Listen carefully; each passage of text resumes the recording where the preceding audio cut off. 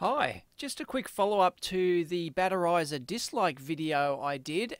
Somebody on the EEV blog forum asked, like I was talking about how the fact that you can buy views and likes and all this sort of stuff, and how I have never done that and would never do it. I have no need to do it. And they pointed out the actual data I showed here, and here's my real data over my entire history, and they noticed, and they said, and rightly, well, what's going on with this huge big peak here? It almost looks fake.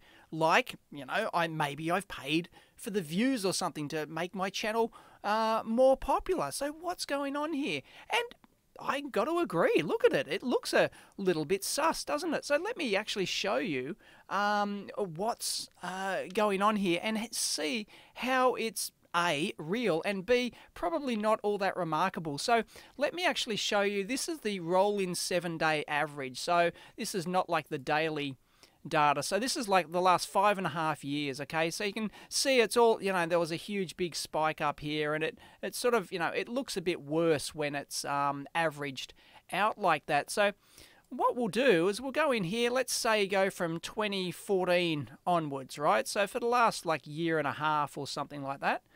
It'll take a while for this to... Now you can see here, for the last year and a half, when we zoom in, it's not really as bad as what it looked before for the raw data. So let's go back to the... It's just the way that it appeared on that graph, how it was scaled when you did it over 5.5 years. But anyway, we'll go deeper in here. Let's just go in and do that 7-day average data again.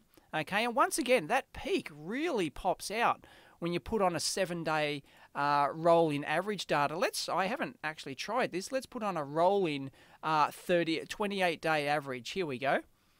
And there you go. See, it doesn't look nearly as bad for a roll-in 30-day, but definitely it looks, I got to admit, that looks sus, right? So let's actually go in and see what happened here, because I don't follow my stats closely. I haven't done for quite a few years. So let's go right up here, and just before I can just move this bar. This is the power of the YouTube blogs. Here we go. There's the 7-day average of just that peak and right up to the latest stat for today, or a few days ago. There's a couple of days lag. Okay, so let's go to that daily data. Look, see, when you actually go in and have a look at that peak that was there, it's nothing really remarkable. Okay, like, an average of like 50, 60,000 or something, and then it went up. There was a big peak at 120 and things like that. Okay, so it's nothing really hugely out of the ordinary when you're used to, if I release a couple of videos that are popular at the same time that get linked elsewhere and go a little bit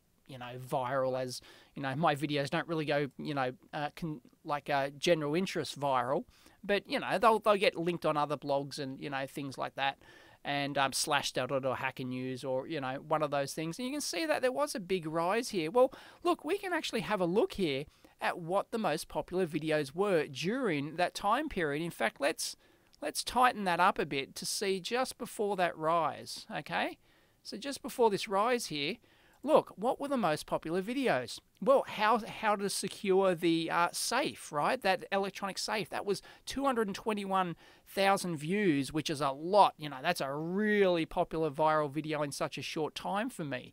So that was part of the big, because it got linked in lots and lots of places. And then at the same time, I happened to do another popular one. It was the Dumpster Plasma TV repair. The Dumpster Dive Power Max was in there at 100. Oh no, that's actually fairly recently, so I think that's responsible for this rise up here. In fact, we can see that. Let's go and have a look.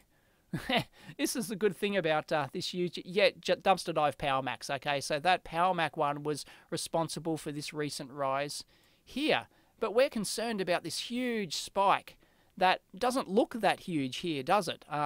Compared to when we spread it out over that the 5.5 years. But anyway, you can see that I just strung together, and the anesthetic wristband one, I just strung together quite a few reflow soldering, quite a few popular videos at the time, and bingo, if you release them within a shortish period of each other, you'll get, double in. It's not quite doubling, but like maybe a 40% increase in your number of views like that. It's not It's not that uncommon. It's happened before in a relative sense. If you go look at the relative data, but it really shows up when you do it over the 5.5 years, as I said. So there's there's that big spike there, massive spike, and that really affects your rolling 7-day average. But anyway, let's go back here.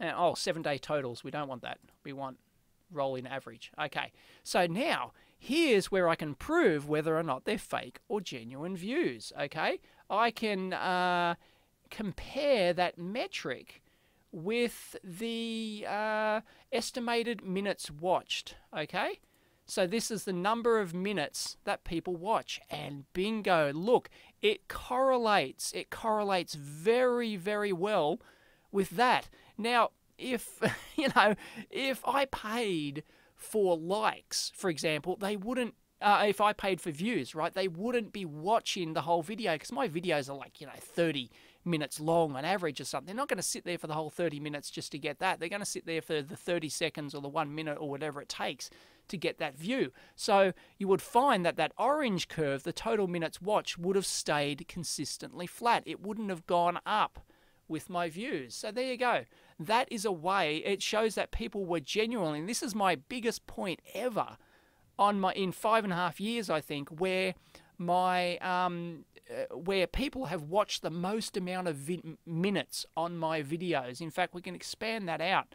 So that proves that I am getting consistent that I'm getting genuine views, and they're not paid for likes either by me or somebody else, right? Who, I don't know why anyone else would pay money to to one of those dodgy companies to like my video. But look at that. It's the highest point ever in my 5.5 year history where people have watched the most amount of material. So there you go. I hope that was a little insight, an interesting insight into, don't be deceived by that 5.5 year data spread. Yeah, it looks bad, but when you actually go in and really analyze the data, you can actually see where it comes from, and there are genuine reasons why you'd get big boosts like that.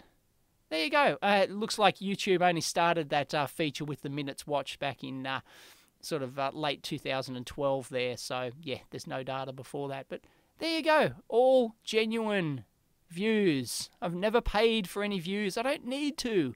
I get like 70, 80,000 a day consistently, even if I don't upload new material. They just keep coming, because that's what happens when you've got 800 plus videos searchable on your channel. People are just searching for all these different keywords all the time, and I seriously will not have to upload a video. I could not upload a video for a month. I'd still be getting maybe 50, 60,000 views a day consistently just from all my existing content and people searching it. But of course I couldn't do that forever, because then Google would start ranking my channel down and down, and yeah.